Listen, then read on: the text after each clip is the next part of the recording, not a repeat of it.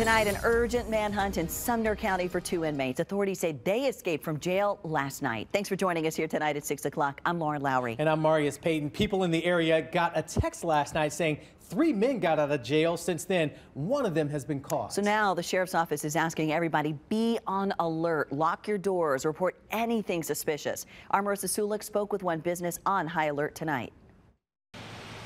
It's going to be a few minutes. At Martin's Chicken and Waffles. You dining in? Owner Aretha Martin doesn't know who will come in, but she knows who she wants to keep out. I came in, locked the door behind me. My employees trying to get in. They're like, hey, why you got the door locked? 3 inmates escaped last night. Sumner County Sheriff's Office says these 3, Elvis Bush, Kenneth Campbell, and William Rutherford, fled the jail Thursday night. They say Bush was caught, but Campbell and Rutherford are still on the run. Martin says with her restaurant being across the street from the jail, she was scared to walk into work today. We're right here, so it's easy a hideaway. Unfortunately, there's sheds in the back that they can hide in or around. The sheds are where Martin checked this morning after she remembered she left one unlocked.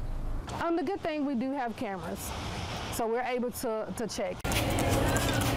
While she and her employees stay aware and on the lookout, they know with their close proximity, some customers may not want to come in. It can be a little scary, 100%, but at the end of the day, we have a business to run, so we can't be too afraid. Just have to make sure that we are aware of what's going on.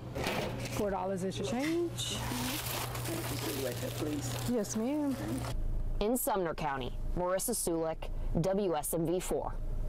Sumner County Sheriff's Office says Rutherford was arrested on multiple charges, including attempted second-degree murder and aggravated assault just last year. Campbell was in custody for drug charges.